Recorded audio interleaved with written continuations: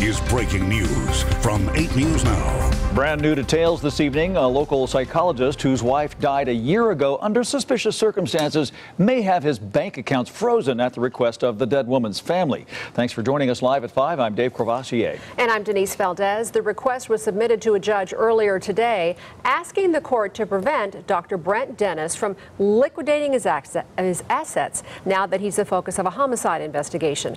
George Knapp of the I-Team is here with this exclusive story tonight. Again, Dr. Dennis has not been charged with a crime, but as we reported last week, Henderson homicide detectives as well as the DA and a grand jury are looking into the death of his wife, Susan Winters. She died in January of last year after ingesting a combination of pain pills and antifreeze. It was ruled a suicide after a cursory investigation, but Susan's parents didn't believe it, so they hired investigators and a local law firm to take a closer look. What they uncovered was a pattern of suspicious behavior and illicit drug use. The family attorney says the husband reaped a financial bonanza after Susan Winters' death.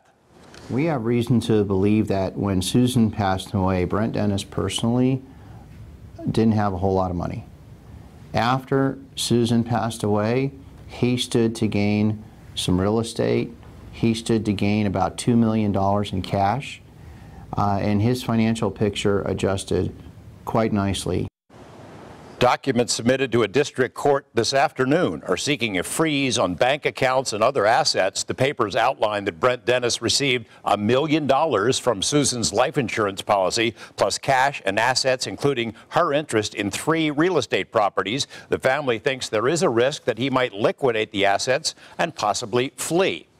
Again, Dr. Dennis has not been charged with a crime. The state board, which licenses psychologists, is reviewing a complaint about his use of illicit drugs. His attorney told us this is all the result of Susan's parents being unable to accept that their daughter took her own life. And tonight at 11, we'll hear from Dr. Dennis himself, exclusive excerpts from his sworn deposition. The new documents will be posted at some point on our website. Interesting development tonight. Yes. Look forward to the report at 11. Okay. Thanks, George. Thanks, George.